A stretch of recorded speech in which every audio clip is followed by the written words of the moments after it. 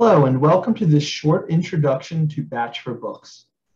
In this video, we're going to cover what Batch is, how Batch works, making payments through Batch, and other uses for Batch. But before we get started, I want you to think about a single solitary invoice. You may have received it via email, or it was mailed to you and is now sitting on your desk. You have that invoice in mind? Now think about all that needs to happen to that invoice from the moment you receive it until the moment it has been paid and filed away. Think of all the different tasks related to that single invoice and all the time and coordination and organization and effort it takes to manage that single invoice. If you're like a lot of booksellers I know, your workflow for managing that invoice probably looks something like this. An intricate, ingenious, complex process full of contingencies. Out of sheer necessity and working with the resources you have on hand, you've had to develop something that works for you, and the results are processes and workflows that would, frankly, make Rube Goldberg a bit jealous. Now back to that single solitary invoice. Got it in your head again? Think again of everything that goes into managing, organizing, and paying that one invoice, and now multiply it by the thousands and thousands of invoices you receive each year, and this desk might feel a bit too familiar to you. Dealing with invoices is a necessary and inevitable part of running a business, but it should be simpler, right? This is where Batch for Books enters the picture. We've developed and provided a simple and paperless solution to help independent bookstores more easily manage, organize, and pay the never-ending mountain of invoices that cross your desk or your inbox. Simply put, we want to take that mountain of invoices and turn it into a molehill. So how does all this work? When you sign up for Batch, your vendors begin to transmit all your invoice data to your Batch web portal.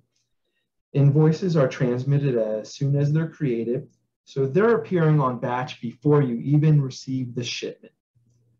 In this way, all your invoices are in one convenient location, the filing and organization has already been done for you, and you can do away with those email or paper invoices if you want. Plus, the way it appears on Batch is consistent across all vendors. No more going back and forth trying to get everything in one place and in one format. After the publishers transmit their invoices to Batch, Batch users go to their web portal where they can see a summary of all their outstanding invoices. It's organized in summary tables so you can see exactly what's due now, while also being able to see what will be due in the future. From these summaries, you can then see all the credits and individual credit invoices and all the general information associated with each invoice, your transaction numbers, due dates, and amounts, and what have you. From there, you're able to access the line item detail by clicking on an invoice number. And on the line item detail, it's the normal information that would come on any packing slip, your PO numbers, your discounts, your ISBNs, titles.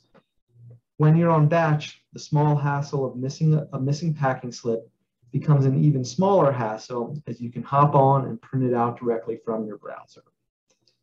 Batch is a very simple tool, a simplicity that makes it easy to learn and use. Publishers transmit information, and you go through your Batch portal to access that information. You never have to worry about lost invoices, rifling through a file cabinet, searching your email, or any such thing. It's all right here in a convenient, consistent format. Aside from simply being a repository of information, Batch is also an essential tool for preparing payments. We've heard from booksellers who spend less than half the time they used to prepare a payment to a publisher. Preparing a payment is done in 3 very easy steps. The first thing you do is authorize the invoices or credits you want to pay or apply. You do this by going to your list of transactions, running down the list and simply selecting a radio button for the ones you want to pay. Once you've authorized all the transactions you'd like to pay, you just go find your payment amount. If you'd like, you can send batch a single payment for all your vendors. You don't have to separate it or write and send checks to multiple places. It can all be done with one payment. The final step is also an easy one. You send batch the funds. After that, batch does the rest. We pack up the invoices you authorized in little digital packets and send those packets along with your payment off to the publishers. The publishers receive it and your payment gets posted immediately and your invoice is cleared. That's batch in a nutshell. We take a whole bunch of the tasks you have to complete for each invoice and we streamline it, make it easier to do, and free up a lot of your time in the process. In addition to the basic batch functions, there are a few other things that batch users are able to do. The first item is that you're able to make claims for damages and shortages. On batch, it takes no more than a minute for you to submit a claim to the publishers. A record of that claim is created on batch so you can track it, and then you can know when credits have been processed for those claims when they get transmitted back to batch. The second task that batch can undertake is transmitting your invoice information to QuickBooks. Now, this is a big one.